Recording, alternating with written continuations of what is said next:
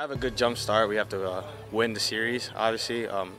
Start in a good way. Obviously, get everything moving, get the momentum right, so we could complete our goal and win the championship. You know, it's exciting just to finally get outside after you know, a month of working inside, and then you know, this kind of process started 6 months ago when we flipped the page from last season. So our guys are excited.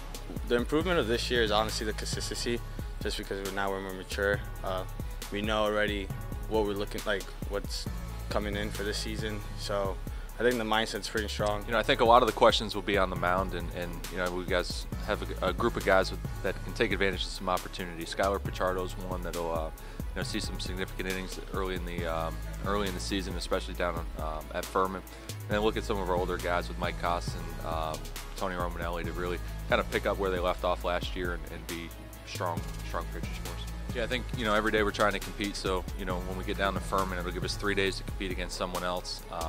You know, the goal is to score more runs than them at the end of the day, but to play really hard and to really kind of get our program back running. You know, it's the beginning of a year, but we want to have the right attitude, we want to play the right way, and hopefully get the right results.